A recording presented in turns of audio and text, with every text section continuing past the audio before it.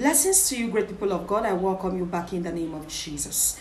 You are welcome to the atmosphere of possibilities with Sister Iris. Thank you so much for joining this amazing family. God bless you. Praise the Lord. Hallelujah. This person in your life feels so disappointed because of your action and because of your behavior.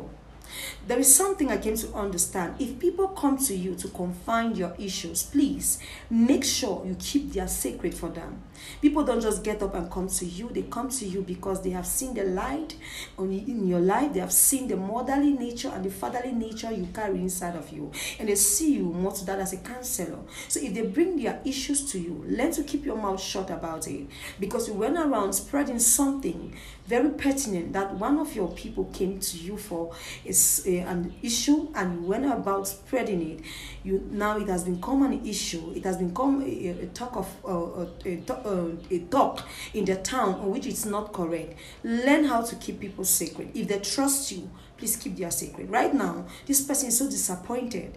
This person is so disappointed at you because this person thought that you were mature enough to handle this situation. You might not know about it, but it's all over the place, and this person has gotten to hear whatever thing you have been spreading about her name. I pray for you on that grace. May God strengthen you. May God give you the capacity to contain.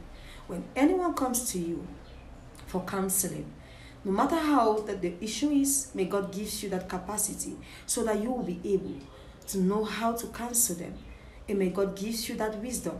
I pray, may God take you higher. And whatever might be the issue, in Jesus' mighty name, amen. God bless you. I love you. See you in our next session. Please do not forget to like, share, subscribe, turn on your notification bell for new uploads. God bless you. I love you. Shalom.